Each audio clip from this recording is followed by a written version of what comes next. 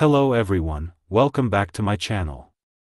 Remember to hit the like button and subscribe if you would like to receive daily updates about audiobooks. Feel free to leave book suggestions in the comments section. The Servant by Semyonov.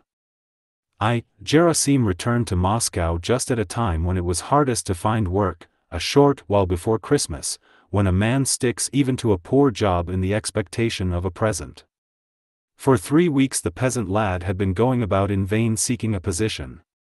He stayed with relatives and friends from his village, and although he had not yet suffered great want, it disheartened him that he, a strong young man, should go without work. Gerasim had lived in Moscow from early boyhood.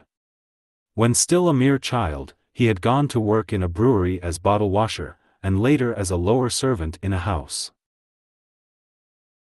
In the last 2 years he had been in a merchant's employ, and would still have held that position, had he not been summoned back to his village for military duty.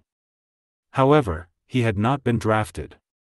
It seemed dull to him in the village, he was not used to the country life, so he decided he would rather count the stones in Moscow than stay there. Every minute it was getting to be more and more irksome for him to be tramping the streets in idleness. Not a stone did he leave unturned in his efforts to secure any sort of work. He plagued all of his acquaintances, he even held up people on the street and asked them if they knew of a situation, all in vain. Finally Gerasim could no longer bear being a burden on his people. Some of them were annoyed by his coming to them, and others had suffered unpleasantness from their masters on his account. He was altogether at a loss what to do. Sometimes he would go a whole day without eating. One day Gerasim betook himself to a friend from his village, who lived at the extreme outer edge of Moscow, near Sokolnik. The man was coachman to a merchant by the name of Sheriff, in whose service he had been for many years. He had ingratiated himself with his master, so that Sheriff trusted him absolutely and gave every sign of holding him in high favor. It was the man's glib tongue, chiefly, that had gained him his master's confidence. He told on all the servants, and Sheriff valued him for it. Gerasim approached and greeted him. The coachman gave his guest a proper reception, served him with tea and something to eat, and asked him how he was doing. "Very badly, Yegor Danilik," said Gerasim. "I've been without a job for weeks." "Didn't you ask your old employer to take you back?" "I did." "He wouldn't take you again?" "The position was filled already." "That's it. That's the way you young fellows are. You serve your employers so, and when you leave your jobs, you usually have muddied up the way back to them. You ought to serve your masters so that they will think a lot of you, and when you come again, they will not refuse you, but rather dismiss the man who has taken your place. How can a man do that? In these days there aren't any employers like that, and we aren't exactly angels, either. What's the use of wasting words? I just want to tell you about myself. If for some reason or other I should ever have to leave this place and go home, not only would Mr. Sheriff, if I came back, take me on again without a word, but he would be glad to, too." Gerasim sat there downcast. He saw his friend was boasting, and it occurred to him to gratify him. "I know it," he said. "But it's hard to find men like you, Yegor Danilik. If you were a poor worker, your master would not have kept you 12 years. Yegor smiled.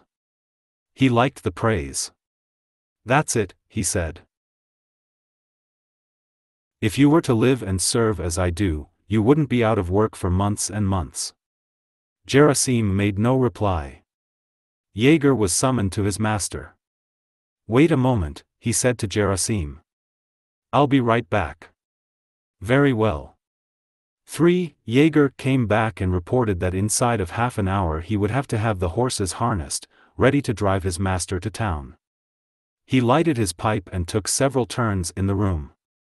Then he came to a halt in front of Gerasim. "Listen, my boy," he said, "if you want, I'll ask my master to take you as a servant here." "Does he need a man?" "We have one, but he's not much good. He's getting old, and it's very hard for him to do the work. It's lucky for us that the neighborhood isn't a lively one and the police don't make a fuss about things being kept just so, else the old man couldn't manage to keep the place clean enough for them. Oh, if you can, then please do say a word for me, Yegor Danilik. I'll pray for you all my life. I can't stand being without work any longer. All right, I'll speak for you. Come again tomorrow, and in the meantime take this 10-kopeck piece. It may come in handy. Thanks, Yegor Danilik. Then you will try for me? Please do me the favor. All right. I'll try for you. Gerasim left, and Yegor harnessed up his horses. Then he put on his coachman's habit, and drove up to the front door. Mr. Sheriff stepped out of the house, seated himself in the sleigh, and the horses galloped off. He attended to his business in town and returned home. Yegor, observing that his master was in a good humor, said to him, Yegor Fyodorich, I have a favor to ask of you. What is it? There's a young man from my village here, a good boy. He's without a job. Well? Wouldn't you take him? What do I want him for? Use him as man of all work round the place. How about Polikarpych? What good is he? It's about time you dismissed him. That wouldn't be fair. He has been with me so many years. I can't let him go just so, without any cause. Supposing he has worked for you for years. He didn't work for nothing. He got paid for it. He's certainly saved up a few dollars for his old age. Saved up? How could he? From what? He's not alone in the world. He has a wife to support, and she has to eat and drink also. His wife earns money, too, at day's work as charwoman. A lot she could have made. Enough for _quas_. Why should you care about Polikarpych and his wife? To tell you the truth, he's a very poor servant. Why should you throw your money away on him? He never shovels the snow away on time, or does anything right. And when it comes his turn to be night watchman, he slips away at least 10 times a night. It's too cold for him. You'll see, some day, because of him, you will have trouble with the police. The quarterly inspector will descend on us, and it won't be so agreeable for you to be responsible for Polikarpych. Still, it's pretty rough. He's been with me 15 years. And to treat him that way in his old age, it would be a sin. A sin? Why, what harm would you be doing him? He won't starve. He'll go to the almshouse. It will be better for him, too, to be quiet in his old age. Sheriff reflected.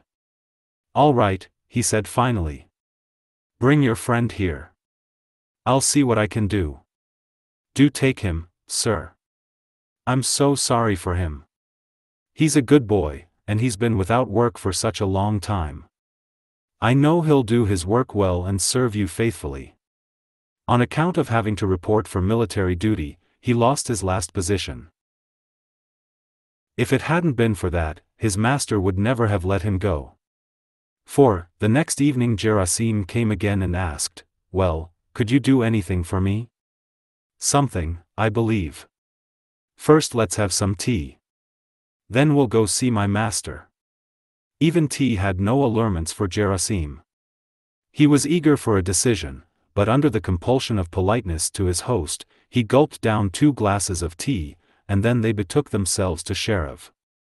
Sheriff asked Gerasim where he had lived before and what work he could do. Then he told him he was prepared to engage him as man of all work, and he should come back the next day ready to take the place. Gerasim was fairly stunned by the great stroke of fortune.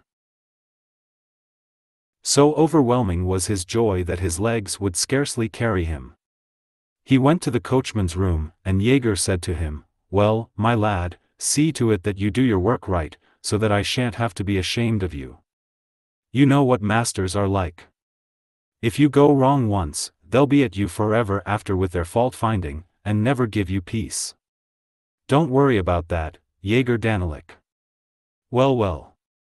Gerasim took leave, crossing the yard to go out by the gate.